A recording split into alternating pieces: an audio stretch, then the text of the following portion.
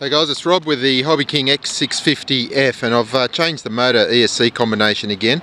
I was using the Q-Brain, that worked okay with the small Sunnysky motors, but once I actually fitted the GoPro camera to the front, it was just getting a little bit heavy, and the performance was just lacking slightly. So I've gone back to the larger Sunnysky motors, the 3108s, and to power those I've switched to the Hobbyking Blue Series 30 amp ESC, and they're flashed with Simonk, and this is really the best combination I've had this quad. It's just flying awesome with these 12-inch propellers, really smooth, lots of punch, and it's operating on a 3S battery.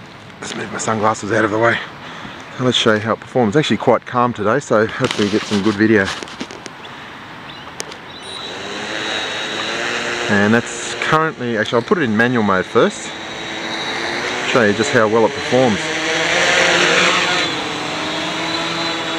So it's really smooth and really responsive. These ESCs are fabulous.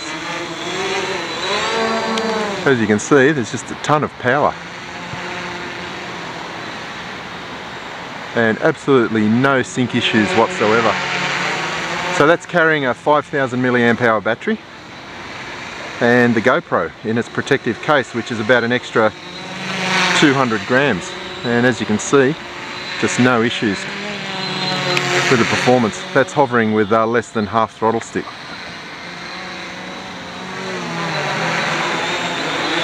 Show you a full power climb. Yeah, excellent performance.